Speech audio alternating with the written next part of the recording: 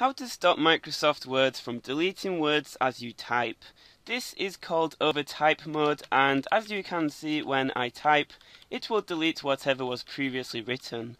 And to fix this in Word 2016, all you have to do is click on File and then go to Options, and then you want to locate the Advanced tab.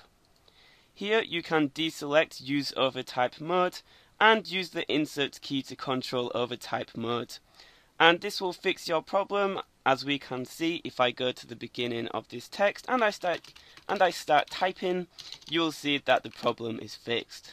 Thank you very much for watching, and if this video helped, be sure to leave a like and a nice friendly comment.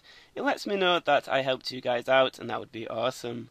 So thank you for watching, and I'll see you guys later.